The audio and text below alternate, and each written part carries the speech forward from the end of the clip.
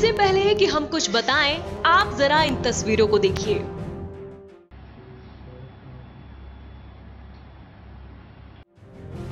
ये वीडियो धुंधला जरूर है, लेकिन उस हरकत की तस्दीक करने के लिए काफी है जिसे इस रेस्टोरेंट में अंजाम दिया गया। आप तस्वीरों में देख सकते हैं कि रेस्टोरेंट का स्टाफ दरवाजे से बाहर झांक रहा है। अचानक ही स्टाफ के कुछ लोग खुद को बचाने के लिए अंदर दौड़े और तभी दरवाजे से कुछ लोग रेस्टोरेंट में दाखिल हुए। उनमें से एक शख्स के हाथ में असलहा भी था। अंदर आते ही उन लोगों ने तुरंत तोड़फोड़ शुरू कर दी और कुछ ही पलों में पूरे रेस्टोरेंट को बर्बाद कर दिया। ये तो थी एक तस्वीर, अब जरा दूसरी तस्वीर भी देख लीजिए।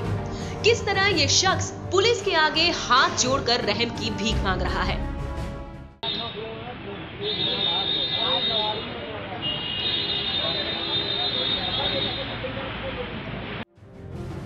और पुलिस है कि बस उसकी पिटाई करने में लगी है।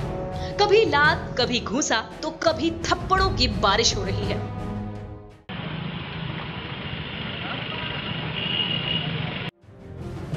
आपको बता दें कि ये वही बदमाश है जो हथियारों से लैस होकर अपने साथियों के साथ रेस्टोरेंट में घुसा था।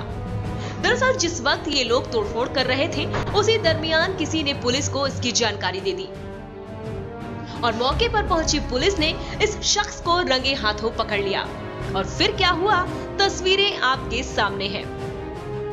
कुछ देर पहले जो शख्स बदमाश बनकर फिर रहा था, वो अब पुलिस के सामने भीगी बिल्ली बना हुआ है।